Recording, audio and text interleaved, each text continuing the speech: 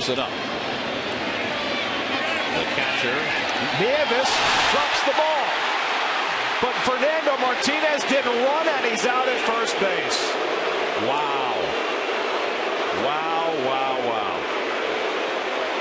Quick lesson learned in the second game of the major leagues. He didn't run out the pop-up, and he gets embarrassed. I think he lost it, and once he lost it, then it's just, there's nothing to say against that right there. That ball hits Nieves, didn't even touch any leather. Well, there was confusion on the part of the Nats because Ryan Zimmerman came in and then slammed on the brakes. I think that Nieves thought he was going to get help from Zimmerman, and then